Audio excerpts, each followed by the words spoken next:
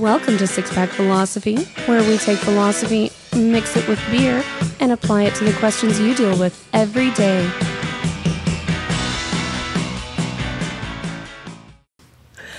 Welcome to Six Pack Philosophy. I'm Anastasia here with Mike and John, and this week we are discussing the absurdity of existentialism. Oh, that was good. That was good. Before we get started, what are we drinking, guys? I don't know. It's more absurd. Live for that intro. We are drinking Mr. Wiggles Double Dank IPA. From the Raw & Sons Brewing Company in Fort Worth, Texas. Sounds like I'm gargling it over here. I got a terrible voice today. This is a cool can. If you're not watching on our YouTube channel, then you missed the moment of realization halfway through our intro song that I didn't actually have an intro written for this Didn't have an opening, yeah. And I didn't ask this time like I usually do. Yeah. I thought you had my back, Mike. Well, this is your fault. I've been asking every time, and you kept giving me these, of course I do answers. So I figured, well, of course she does. Of course she does. Of course she does. Of course. And I did, didn't I? Yes, you did, every time. So exactly what in the hell are we doing? We're talking about absurdism, which is a philosophy that is kind of a branch off of existentialism. It's, kind of in a response to nihilism to an extent. And you know, as I've been going through this, I've kind of reoriented my views on existentialism, nihilism, and now absurdism. I always looked at existentialism and nihilism as in competition with each other, but I'm more and more starting to see existentialism as a critique on nihilism, and this as a further critique, a further development, I'll say, of the ideas. I guess I've always kind of seen them as different levels of the same kind of basic philosophy. So I guess I'm going to learn something today then. Mm-hmm. But before we get too much into absurdism, I don't think that a proper discussion on absurdism can be had without talking about the father of absurdism, Albert Camus. Albert Camus, yeah. Or if you're from America, Albert Camus. Camus. Yeah. Camus, yeah. Albert Camus. Albert Camus. A French philosopher from the French colony of Algeria, actually. Yes. Yeah. Lived in the early 20th century. Do you have the dates on that? Yeah, he was born in 1913 and he dies in 1960. He's only 46 years old when he dies. Wow. Which is pretty impressive when you realize everything that he accomplished at this time period. He lived a full-ass life, though. The guy won the Nobel Prize for Literature at the age of 44, I think. Yeah. I mentioned before the show that this is one of those people that just makes me feel incompetent. Right? Yeah, well, and in addition to all these prestigious awards he won, and this will make a little more sense once we get into the philosophy, he was also known as a playboy. He quite often would go on escapades with ladies, plural. Was quick to have a drink and a laugh, partied all the time. He had fun in those years. Partying probably cost him his life there he dies in a car accident. It's suspected that he had a little bit. What? Imagine that. Yeah. And funnily enough, he had a train ticket in his pocket and made a last minute decision to take a car. Now I don't know his reasoning, but I can say in my own experience when I've been drinking and there was a decision to change modes of transportation from something scheduled, it was usually because I decided, no, I don't want to leave for the train yet. I'm going to keep drinking. Now, usually to be not fair, a good plan. No, it is not. It is a terrible plan. Not to say that he was the most responsible of people, but he also was not the driver of the vehicle when he wasn't. He died. His manager, wasn't it? Yeah, his publicist, manager, something like that. I don't remember what exactly the guy's title was. Well, let's just blame the tree. How does that sound? Whatever. I'm sure the tree was drinking. Yes. Who the hell put that tree there, right? Exactly. All right. So anyway, Albert Camus comes up in, as you said, what was the town? He's in French-Algeria. And he kind of starts to identify with existentialism, but he has some critiques on it.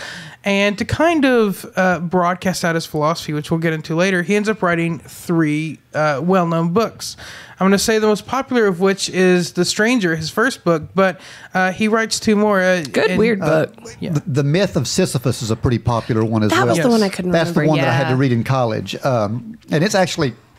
Excuse me. It's actually a novel, but it's a novel that's set in this.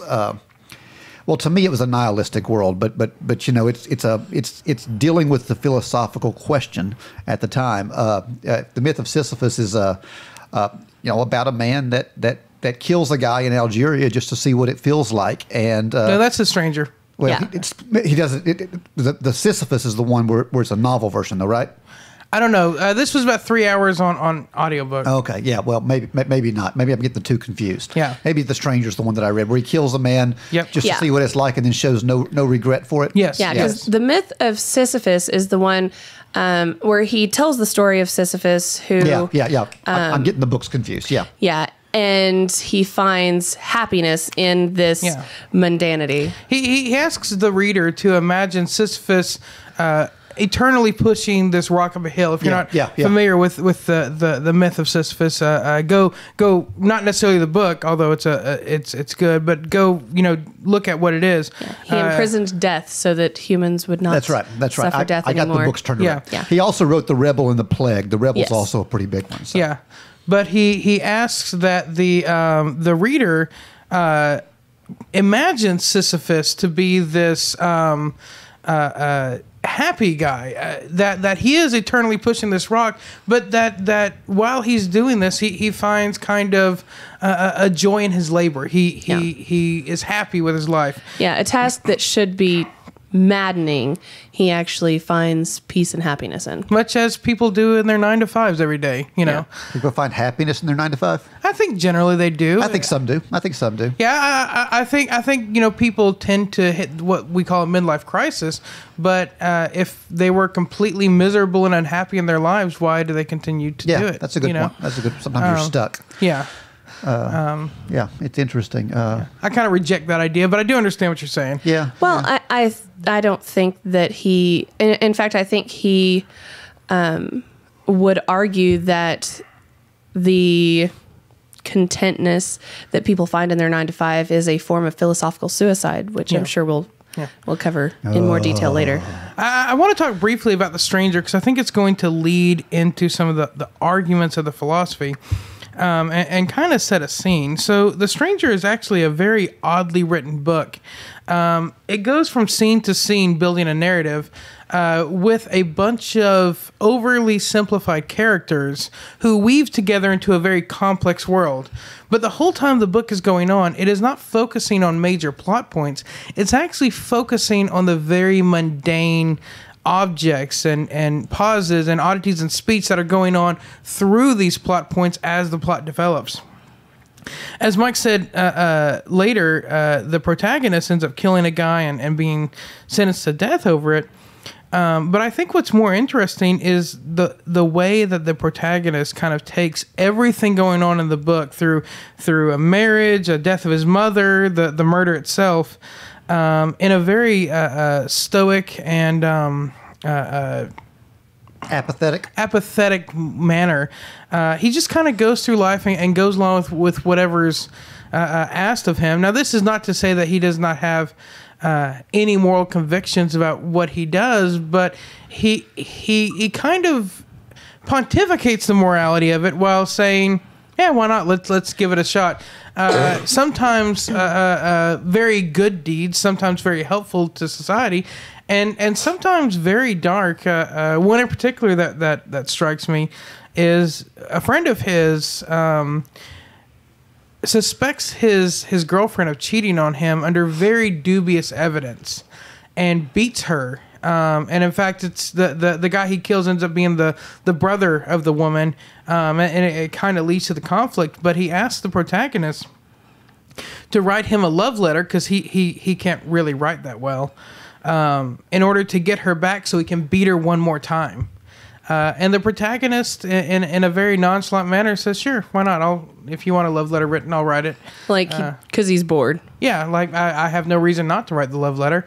And even with the dubiousness of his evidence, says, "Yeah, I mean, if you think she cheated on you, sure, we can go with that." Now, I think there is some framing when you consider the trial later of the time period of the 1940s when it's set, in which the dubiousness of the evidence, I'll say, would have been considered much less dubious and much more justifiable than it is. And it would be today. Yeah, exactly. But not completely, black and white for sure. Definitely not in justification. It's not like he walked in on her. Right. He sees her some financial information that she's bought some stuff that he, as the provider, didn't know where she got the money from, and so she must be having an affair. So anyway, all that leads up and kind of culminates in a conversation with him on death row between him and a priest, in which the priest is trying desperately to give him a deathbed salvation before he goes on death row, and he kind of has this really intense argument with him about religion and about how he doesn't want to spend the last few moments of his life pondering that. He wants to kind of enjoy his life. This is the end of it, and he finds some solace in the fact that he's about to end his life is about to be ended, and that he has some time. And that he's not going to turn to this thing that he doesn't believe in the very end. Now, the conversation's interesting, and I would say I think that it is definitely slanted by the author, but I don't think that it is completely unfair to both sides, if that makes any sense. Okay. But the reason that I think that conversation, that climax of the book is significant is Albert Camus kind of accepted nihilism and existentialism as a philosophy. For a little while. Yeah. Until he critiques it. And he says that once you realize that life is without meaning, that there is no greater meaning to life, that there are three responses that most people have. The first is suicide. Well, if my life doesn't have meaning, why live it? I should end it. And he kind of views this response as the weakest of the three responses. Okay. That's interesting. He considers it shallow. He says that the second response that people have, and he almost puts these in chronology, like if you the stages of grief, like if you make it past the first one, you'll reach the second one. Yeah. He says go ahead. Well, and I was going to say, he characterizes that stage as this is the solution for people who are unable to cope with the meaninglessness of existence. I'm interested in that because in the myth of Sisyphus, the very first line of the book is that the only philosophical question is whether to commit suicide. Yeah. So I'm wondering if he changes his belief as he goes on, because that was a very, almost a pro-suicide idea when you see it. It sounds like it is when you take just that quote, but when you really start to look at the things that Camus said and his writings more as a whole, I don't think he was advocating for suicide so much there as he was saying that every philosophical question that we ask, he believed that the whole of philosophy was an attempt to figure out what the purpose of life was, why we were here, and what the fuck we should be doing while we're here. Okay. And it was his belief that all of that led back to this question of, should we keep living or not? Yeah, and not an individualistic question of, should I kill myself or not? Okay. Yeah, and I also wonder, not having read the book, if his intent was, as I've seen in many other works of literature, to lead the reader through the stages, or was it, to lead him there and stop? You know what Yeah, I'm saying? yeah. But I don't know. I read it so many years ago, I can't remember anymore. Yeah. So then the next response that he brings up is to accept the myth of meaning. And he very strongly frames this around religion, though not exclusively. Yeah. He says we could accept that maybe there's a deity that gives us meaning, and he didn't even necessarily direct it at one religion. He kind of very broadly talks about many religions, and he talks about some of the issues with that. He says one, to just accept it blindly is to kind of give up on the real world as it is, to kind of give up on the world as it actually is. He also says it also puts you in necessary and direct conflict with conflicting myths of your purpose. Whether your Christians are being put at odds with Islam, or Buddhists are being put at odds with Islam, or whichever religion it is, whichever faith system it is that you choose to believe in, you're suddenly at odds with all of the other faith systems. Yeah. And so he says that conflict necessarily arises out of it.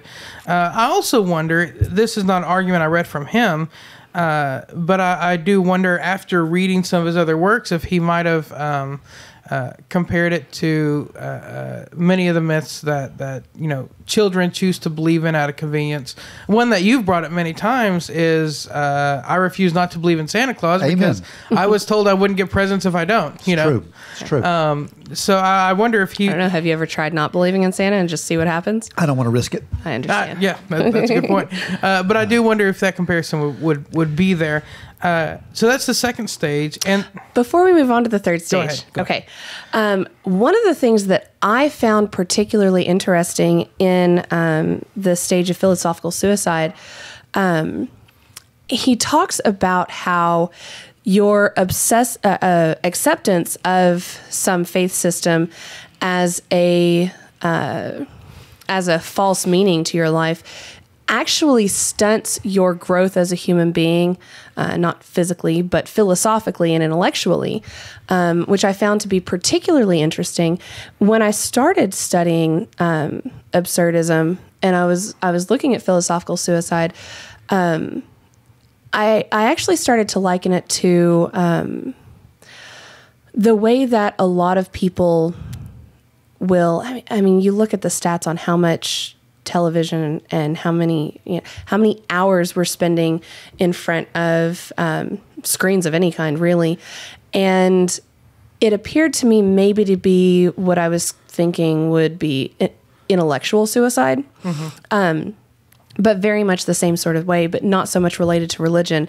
As I kind of studied a little bit more, I noticed, as you commented earlier, that he was not speaking exclusively about religion with his stage of philosophical suicide, and that that kind of contentedness in acts that aren't actually growing you intellectually and philosophically would actually fall under that umbrella.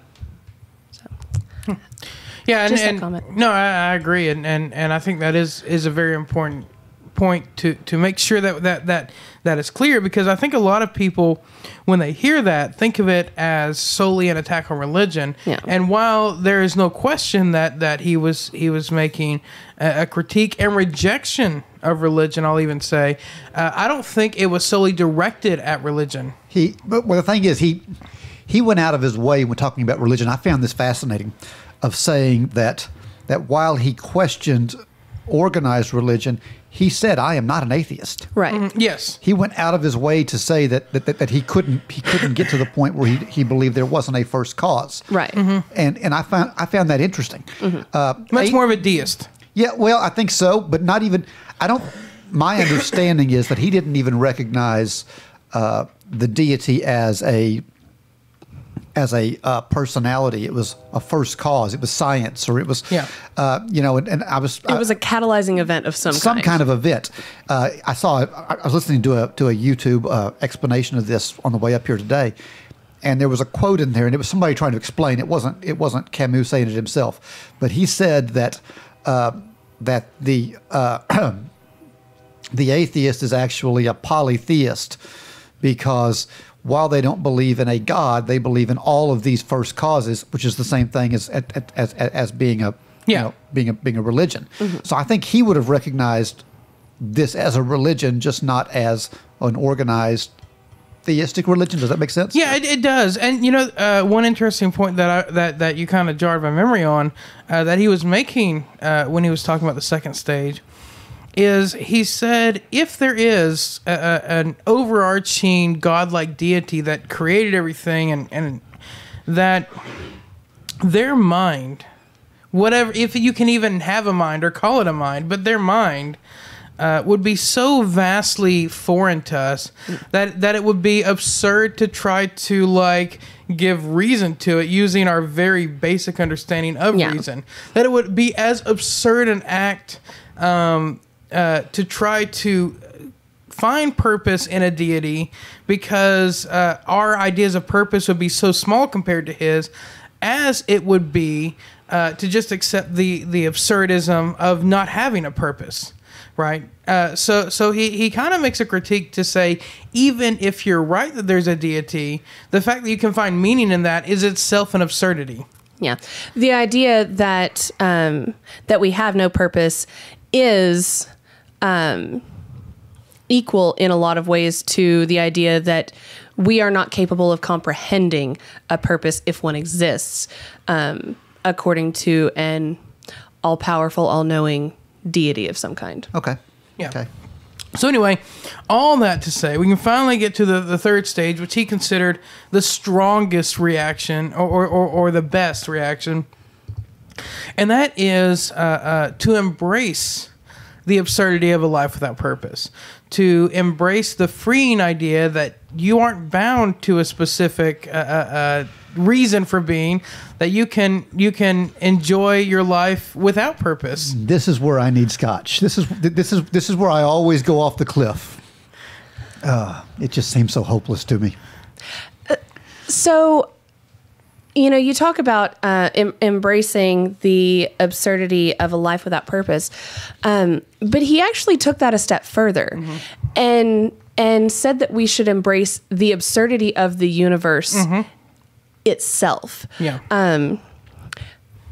You and I were talking about this the other day when I brought up the absurdity that in the anatomy of our bodies, our playground is right next to our dump. Yeah. That's fucking absurd if we look at it. And that's the sort of hilariousness and ridiculousness that I think he would argue illustrates that our world is just a mess. Well, and something I find interesting in the whole thing is many of the conflicts that arise in our fairy tales and novels come from the imprisonment of purpose. Whether it's Princess Jasmine not wanting to be a prize for a man, or whether it's Fiddler on the Roof and his daughters not wanting to continue the life of a farmer, or whatever that is, it is the idea of being imprisoned by purpose and wanting to break free of that we find as the main conflict in much of our literature. Yet many people, when presented with the idea of this very freedom, will run back to the shackles of purpose. And so it kind of creates this conflict of what do we want as a species? They run back to philosophical suicide. Oh, absolutely. I have spent numerous anxiety-ridden nights fretting about how I don't know what my fuck, if I have a purpose, I don't know what the fuck it is. And whatever I'm doing I don't know if the steps that I'm taking right now are leading to my purpose or if I'm walking away from it. I was ready to argue with you because to me, a purpose is liberating in a lot of ways. But then I got thinking about things I've myself said in the last couple of weeks here, and I can understand the idea of a shackle of purpose, where you feel like, this is what I'm supposed to do, and I'm tied to this. I can see that. Yeah. One of my favorite scenes in the whole Rick and Morty franchise. Oh my God. Here we go. Rick makes this little robot, and he has these little knife hands and stuff, and he comes to life. It's so painful. And he says, "Who am I? Where am I?" And he says, "Pass me the butter." he says, "Oh, okay." And he grabs the butter and passes it over and cuts a little butter and gives it to him. He goes, "What is my purpose?" And he says, "You pass the butter." And then he, like, this robot just gets depressed. Like, that I was created to pass butter. Yeah. That is why I'm here. Oh God. Yeah. You know, it is awful. I mean, we have all this great literature. You know, we have Shakespeare. We have all this great stuff out there. And John goes to Rick and Morty. I just. But for real, like. But it does seem appropriate. Yeah. If I were to discover tomorrow that my purpose in life was to make pandas forcibly procreate. Yeah. Yeah, that's where I went for some reason. But if my purpose... We're all into different things. It's okay. If my purpose was to save pandas as a species by forcing them to procreate, like, I would be fucking devastated. Well, and I think the shackles of purpose come because if you do have an overarching purpose, you don't get to pick your purpose. Of course, the king is going to love his purpose. Usually, he gets to rule over the kingdom. But then there's the harem, and it's like, well, what's my purpose? You make babies for the king. And that's what you do. Depends on how good the king is at it. I mean, you know, fair enough. And then there's a guy who cleans the king's Whether or toilet. not he beats you. Yeah. Yeah, there's a guy who cleans the king's toilet. Yeah. What is your job? You scrub the shit. Yeah. You know, and you don't and while there are some purposes who are like great and you get to be a Nobel Prize winner at the age of 40 and reinvent philosophy. That's great. That is not the majority of purposes. No, you're right. You're right. Well, and it comes down to whether you believe that's your purpose. We're getting off topic. Whether you believe your purpose is given to you or whether you set your purpose. Yeah. And to me, if you set your purpose, then it's a liberating thing. But if your purpose is something that is preordained, it's not. Yeah. Well, and I think that's a great point. I think that's probably a lot of the point that he was trying to make is we are born and given no purpose. The universe assigns us no purpose, and we very much get to assign our own purpose. I like that. Yeah. I can live with that. Yeah, and That doesn't make me want to kill myself. yeah, because if my purpose is predestined, then I am inherently going to feel guilt if I choose not to fulfill my purpose. Welcome to Protestantism. Exactly. Yeah. And I think that's a lot of what he was trying to combat, and the existentialists and the nihilists were trying to combat was this idea that we have some preordained purpose that we are required to fulfill. But they looked out at the world and said, but why? And the answer to this is embrace the absurdity, embrace the lack of purpose, and do something for yourself. It really bothers me that I'm uncomfortable by this philosophy, but the explanation we're getting here is explanations that I felt in my own church growing up. You know, I grew up in a Calvinist church, and I remember struggling with that issue of everything is preordained. Yeah. Everything is preordained. You know, I get it. Yeah. I do. Now, I will say that it seems, and I actually don't know whether to include this in his philosophy or just include this as personal choice, but it seems that the purpose he decided was best for him and was a good purpose for most people. He actually kind of, preached it, I'll say, is more or less hedonism. I was thinking the same thing. He's almost a hedonist. Oh yeah. Well, and I think he gets to a hedonist place, but he gets to it through a different route. Yes. Yeah. Because the hedonist, I think, would say Pleasure for pleasure's sake. Our purpose is hedonism. Yeah. And he says, well, there is no purpose, but if you enjoy it and you don't have a purpose, why not make that your purpose? Yeah. And maybe that is like he was a playboy and partying and sex, but maybe to you it's gardening. Yeah. Hey, everybody why has not? their own thing. Yeah. So I don't necessarily, when I look at him, say that he would say you need to party and be as frivolous as I was. No, he'd say that you need to do whatever fulfills you. Yeah. Yes, be as frivolous as you want to be is I think what he would say. Or as purposeful as you want to be. Yeah. Well, and not to say that I think that he was doing these things for the purpose of spreading his philosophy. But I think living life in such a way antithetical to what was being taught around him, I think served the idea that he was living out the philosophy that he was preaching. And I think if he had come to this philosophy and decided that the most pleasure-filled thing for him to do was to garden, I suspect we probably would not have known so much about him. I think angst drives philosophy. Yeah. Yeah. And if you're satisfied, you're not writing a philosophy book. Yeah. Yeah. And necessity is the mother of invention, and mental necessity is the mother of philosophy. Insert cliche here. Yeah. Exactly. Yeah, do that. Yeah. We'll put on a bumper sticker. How's that? Sounds good to me. So, before we go making bumper stickers, do we want to rate a beer? I think we do. All right. Well, we are drinking Mr. Wiggles Double Dank IPA by Raw & Sons out of Fort Worth, Texas. It's a 9.2%. Part of the Den of Sin series. I didn't realize that, but that's perfect. It's a great one. I love this can. This can is cool. It is. I do want to know the backstory behind the dog and how he ended up here. I don't His name is Mr. Wiggles. Is it the owner's dog? Probably. Is it the dog that hung around the brewery? Or did they make him up? I like the explanation that our what Marketing director gave that Mr. Wiggles was her ex-boyfriend's nickname. Oh, yeah, that was great. Nice. So, oh, Lord. Who wants to start? I'll start. Yes. All right. So, guys, you can imagine. Mike likes another IPA. You can imagine how happy I was whenever you told me that we were getting a double IPA here.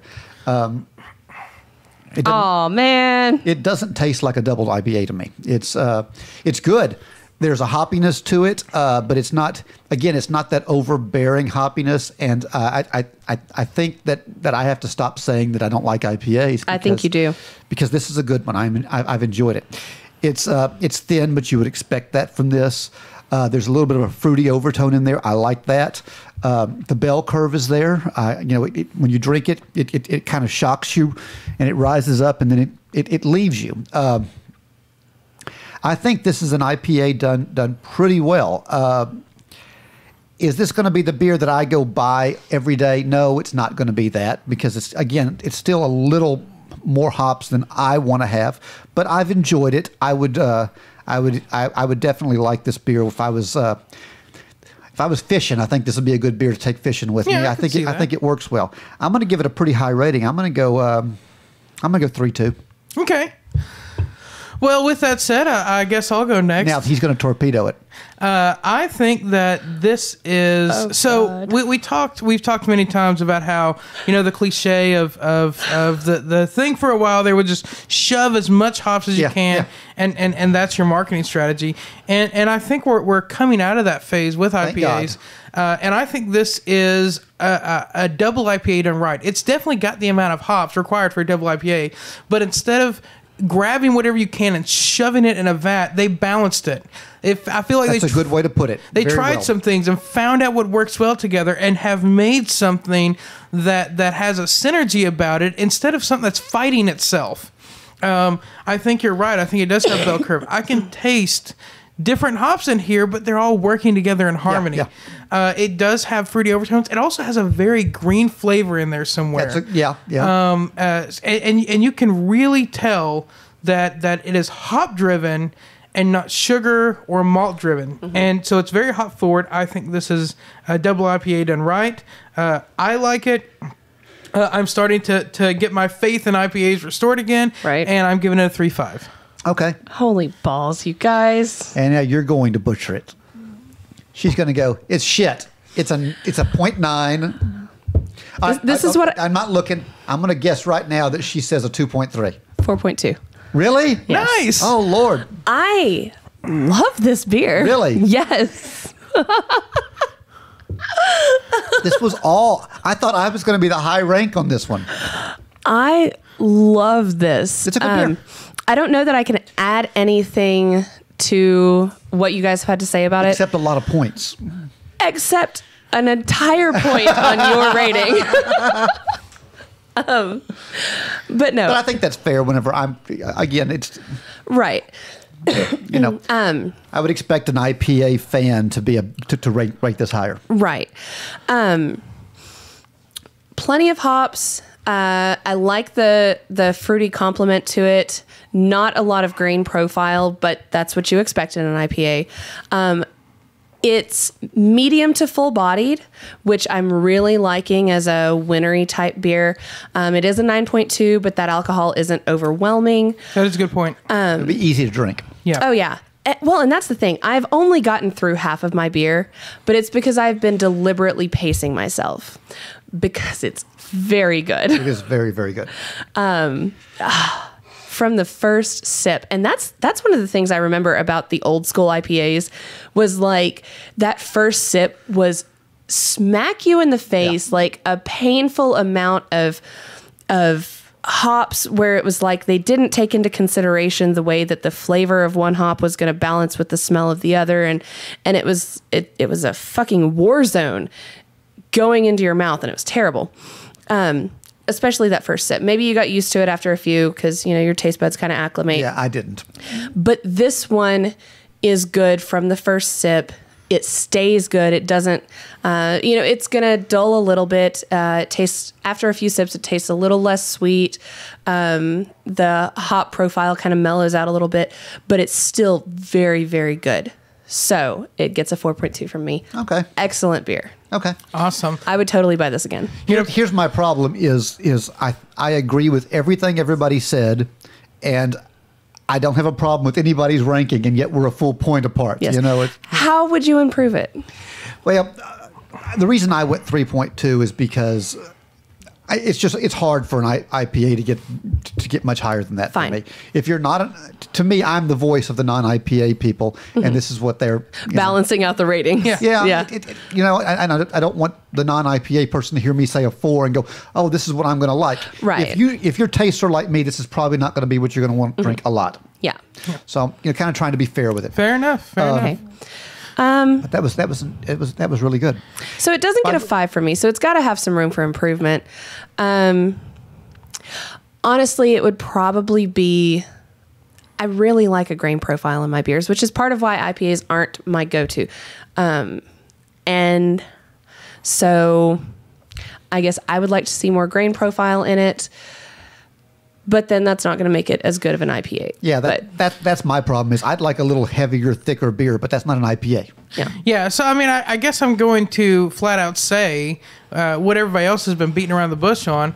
If you want to get a higher rating, don't be an IPA. But I mean, I don't see a way that this can improve as an IPA. It really is. It's a great IPA. Very, very good. And there's also something I found is when you say a beer can't improve on itself. You can go down avenues in your decisions in making a beer and then hit the maximum of that avenue. Mm-hmm. But if way back here you'd have gone a whole different direction, you could have gone, let's say, a lot further. Yeah. But you've just maximized kind of your direction. So I can't think of a flavor to add to this, but I can think of better IPAs if that makes any sense. Yeah. Well, and I guess, especially for any newer listeners that we have, we are not ranking these as beer judges rank them. Yeah. We are ranking them on enjoyability, drinkability. Yeah. Would we want to buy it again? Is this a pleasant experience? Exactly. Yeah. Yeah. It is very much a layman's interpretation of the beer. We are not judging the quality by which the beer is made. It's standard and all that. Yeah. So we're not going to be giving the same ratings that somebody judging this in a beer competition is going to be giving. Nor are we doing Beer Advocate. Nor are we doing the way messed up Beer Advocate. So all of that to say, take our own ratings with a grain of salt and recognize that a lot of what we're measuring here is how we're enjoying it. If you find that your tastes are very similar to one of ours, then you might look at our ratings on our website to see if you think you would enjoy a certain beer or not. Yeah, find whoever you agree with most and go with their rating. Yeah. Which should be me. Yeah. Yeah, Always. go find mine. And on all of our on all of our beer posts, for anybody who hasn't been to our website, at the bottom we do list like each of our individual ratings in a star rating format, so you can see like who torpedoed the beer. Yeah. And who inflated its rating ridiculously. Well, so if we're all going out and giving pleas for why they should go with our rating, I guess I will take mine and concede the point that you should not go with my rating. All I ask is that you get out there, try new beers, and try something new. Definitely. No, go with mine. All right. Anyway, so you ready to play our game? Will it get you laid? I think it will with anybody in the craft beer community. Yeah, you bring this to somebody who already, you're a beery. if you bring this to somebody who already enjoys craft beers, I think there's a lot to appreciate here. It is a 9.2, so it's pushing up on the Cosby level. So be careful with it. I think it comes in a 4-pack though. So I think it'll get you laid with anybody. So here's the deal. I love that you said that because I had already chosen my category before you said that, but it plays so well. I'm actually bringing out a category I haven't touched in a long time. This is a weed out beer. Grab this on the first date. If she doesn't like it, ditch her. Yes, absolutely. Yeah. And as far as a lawnmower beer goes, hell yeah, I drink this while mowing the lawn. I think it works well. I think it's refreshing. It's a little heavy, so you're not going to want to have 6 of them, but they only come in 4-packs, so you'll be okay. Yeah. That was a good beer. It was a real good beer. I enjoyed that. Absolutely. Well, time to get back to absurdism. So I kind of want to ask, I'll start with you, Mike. You've kind of given conflicting answers, I'll say, on where you fall on this.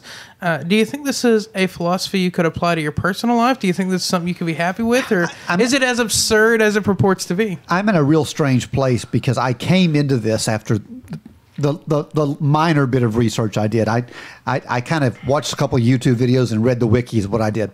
And I came into this very much feeling that this was not my philosophy, that it was a hopeless philosophy. But through the discussion here, I have seen that there's something here for me. There's something here that I could put in my toolbox. Mm-hmm. It's not my philosophy that I could run my life by. Right. But it's something that I could slide in the toolbox and consider. So I think there's a value to it. Kind of a weird place for me. I really wasn't expecting to be there. Yeah. Anna? I am glad that you're not finding this as doomsday-ish as you have found nihilism and existentialism in the past. Yeah. I think y'all are getting better at selling it to me. Nice. I did not change anything that I said from existentialism and nihilism. I'm sorry. I want to throw something else out here on this beer while I'm thinking about it that I didn't mention earlier. It pairs well with coffee, in case anybody's at all curious. Yeah, with it. That's good to know. It is better. Oh. So. Yeah. So, and to me, that's a value to it too. Yes, because I'm always drinking coffee. Me too. Yeah. Me too. So for me, this was very interesting. When I first came into it, I've kind of alluded to this earlier, but I viewed it as something competing with nihilism, and I actually probably came into this a little bit of a cold shoulder toward it. Well, you've always kind of been a supporter of nihilism. Yeah, I identify as a nihilist, and so I came into this. Well, so I'll get there. So I kind of came into this thinking, well, now they're going to try and knock me off nihilism. I'll show them, but I tried to, knowing my own biases, kind of read it with an open mind, and. So the thing that changed for me is as I said earlier, I no longer view this as competing with nihilism, but building on it. And so after looking at it, I do identify as an absurdist, but I still identify as a nihilist. I don't see those as contradictory anymore. So with that, I think I found something interesting. Now, I don't know that this has changed my view at all in the way I live, but just kind of given me a new kind of tag to put on my existing beliefs, if that makes any sense. Okay. So You're an absurd nihilist? I was always absurd. I know. But yeah, the next question I want to go into is, I think there are many out there. Answer. Huh? I didn't get to answer. You were second. It was him. I commented to Mike about how I was glad that he wasn't depressed about this. Okay. Well, Please go ahead. We don't really care about your opinion. I don't give a shit. I'm going to push it anyway. You have boobs. That is true. But no, I actually don't know that I believe that this is clearly not a philosophy all on its own. I think what Camus has managed to do, right or wrong, is something that you saw more in ancient Greece. A lot of the philosophies that they were developing were trying to determine what the best way was to live your life. We got away from that in more modern philosophy and just kind of stuck with asking questions without a goal of actually finding answers that we could apply as solutions to how to live our lives. I think Camus has hearkened back to that ancient Greek style of philosophy and provided answers. And frankly, I like them. And what I found here was that I think I've been an absurdist all along. Mm-hmm. I always thought you were absurd. I am. I have been, always. It had very little to do with philosophy. I just always thought you were an absurd character. Thank you. I appreciate that. Anytime. But what I found was that I've always been an absurdist. I just didn't know what to call it. Yeah. So my next question, if you read The Stranger, the guy does some rather fucked up shit throughout the book, including helping a guy beat his ex-girlfriend, killing a man, a lack of remorse for his mother. And I think many people would look at that and see it as rather immoral. He also does some moral things. I think there are others who would look at the philosophy as a whole and see it as a rather moral one, not being bound to work for someone else, kind of doing your own thing and living your life to your fullest potential. And I think there are others who might even go so far as to say you could be an immoral or moral absurdist. So I guess what I want to ask now is absurdism a moral philosophy, an immoral philosophy, or an amoral philosophy? Amoral, 100%. Moral, immoral, or amoral? Yeah. But I think that it is amoral for the reasons that Mike cited as putting this as an element in his toolbox. I have stood for a long time on the belief that no single moral philosophy can apply to everything. And so I don't think that absurdism has anything to do with moral behavior, actually. I think it has more to do with how it is that you direct your life. And then the choices that you make after accepting the absurdity of the universe and a life without purpose can be moral or immoral, but are not necessarily by which route you choose there, absurd or not absurd. I think at that point you're going to be applying a moral philosophy, which maybe you're applying utilitarianism, maybe you're applying the non-aggression principle, something like that. But it is amoral. It has nothing to do with Amoral. Amoral, yes. Okay. I'm going to say immoral. Okay. I'm going to say immoral. And I'm going to go back to the fact that morality is defined. And I just pulled it up because I was curious about this. Concerning the distinction between right and wrong or good and bad behavior. If morality means that there's a distinction between right and wrong and good and bad, I think by definition this one is immoral. It is the opposite of that. There is no right and wrong. There is no good and bad. It's just whatever. Which is the opposite. Amorality. No, it was the opposite of the definition of morality, which is immorality. Amorality would be that it doesn't affect, that it has no bearing on morality. I think it does have a bearing. I think it's the opposite of it. Something that is moral, when you're talking about morality, something that is moral is good and something that is immoral is bad. No. Morality is that there is good and bad. This is saying that there is not. It is immoral. Yeah. So I'm actually going to say that it's an incomplete moral philosophy. And my reasoning there is that morality and ethics, which is a Oh wait, now we're having a competition of definitions. I gotta. Yeah. Okay, so morality deals with how one should live their life. It goes back to ethics, ethos, and all that. And I think this does definitively answer, whether it's a right or wrong answer, but does definitively answer one element in how one should live their life. It actually presents 3 scenarios when you face the question of nihilism, in which you can choose to respond, and definitively tells you this is the right one to respond with.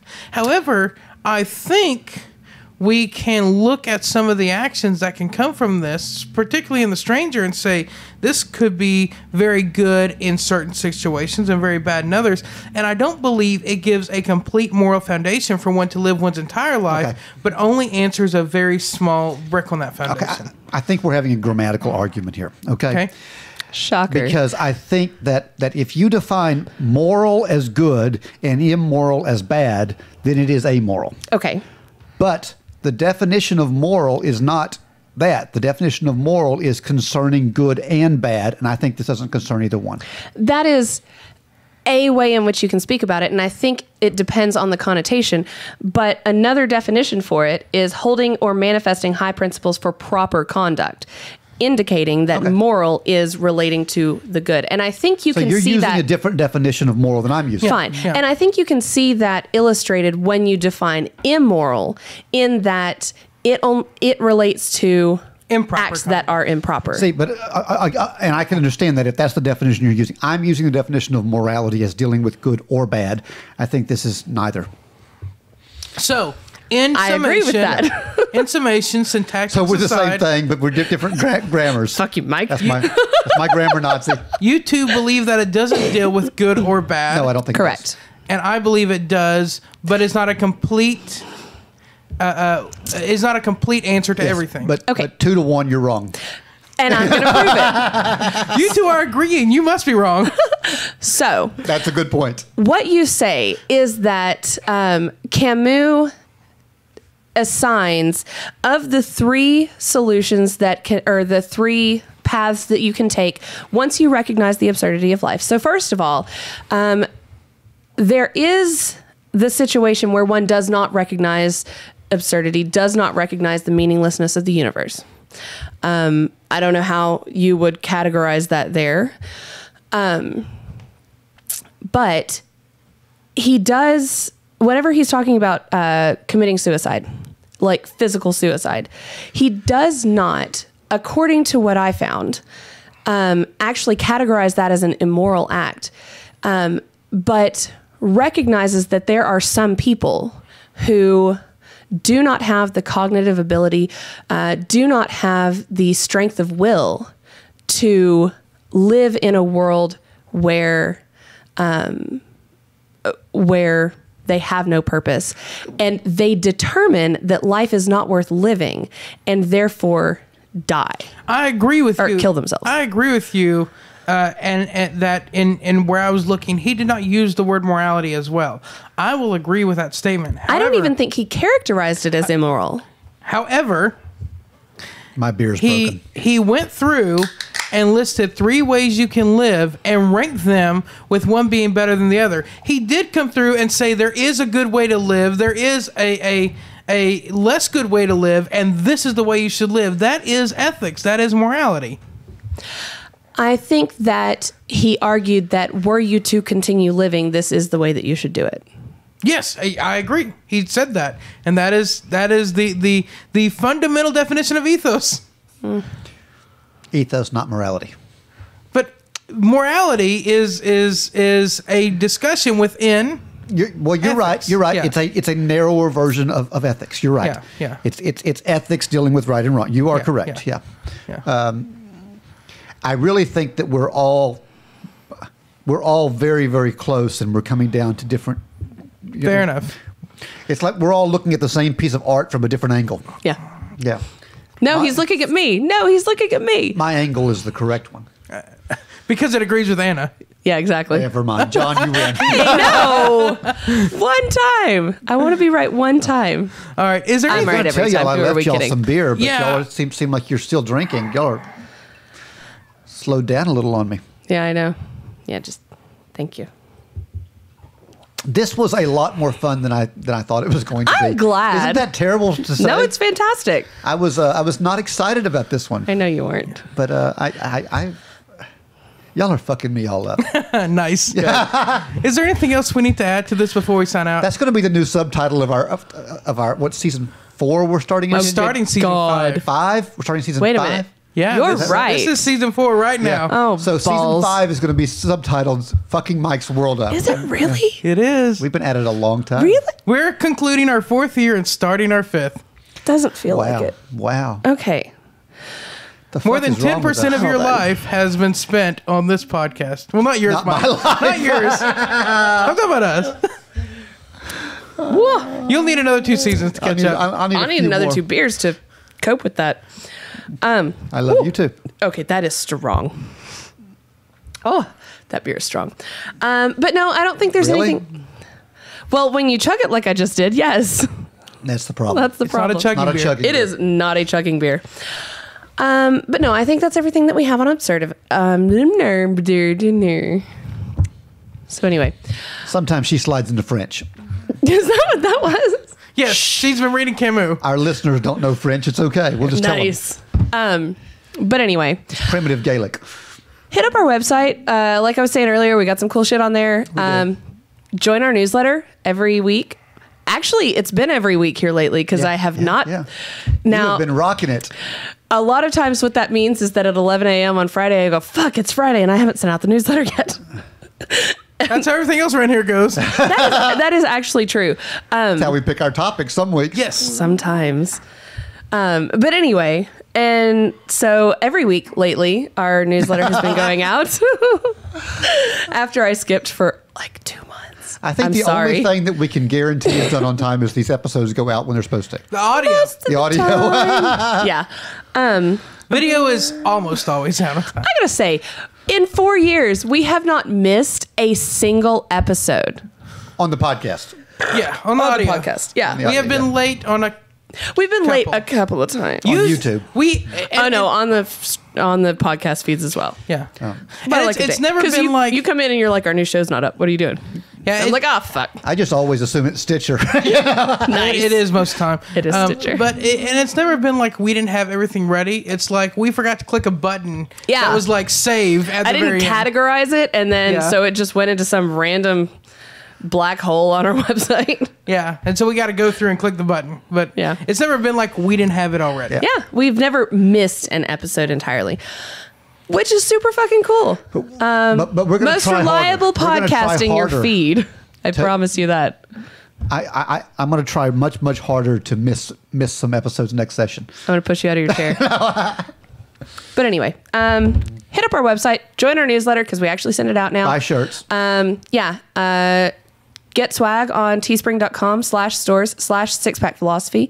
If you have a recommendation for a better source for us to put our shirts on, let me know because I kind of don't like Teespring. Or That a would be recommendation for a show. That would all be at contact us at sixpackphilosophy.com. Good idea. Other than that, if you want to find us on social media, just search Six Pack Philosophy, and if we're there, you'll find us that way. Instagram. Instagram and Twitter. Instagram and Facebook mostly, and a little bit of Twitter too. Other than that, Smoke signals. Mike reads smoke signals. I read semaphore. So I don't read much. Palm reading. John reads palms. Yeah. Only because I write my notes there. Yeah, exactly. Okay, this is done. Is it done? Yeah. Okay. Thank you guys so much for tuning in. We've had fun, and we hope you have too. Cheers. Cheers. 1 hour show and a 1 hour outro. Six Pack Philosophy is supported by independent philosophers just like you. If you would like to support us, go to sixpackphilosophy.com and don't forget to like, share, and subscribe.